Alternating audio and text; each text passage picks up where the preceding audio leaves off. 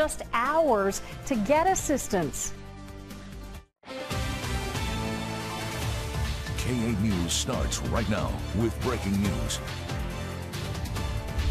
That breaking news is out of East Paragould. Police are on the scene of a fatal crash. It is happening right now near 22nd and Bard Road. That is near the fish farm. Police told K8 News a car headed south on 22nd ran a stop sign and was hit by another car. The driver of the car that was hit died. 2 people were in the other car. One of them was taken to the hospital.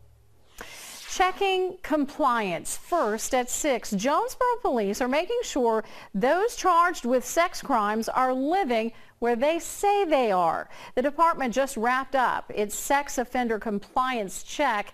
Good evening. I'm Diana Davis. The goal is to give you an understanding of who may be living next door and make sure those charged with sex crimes aren't violating the law.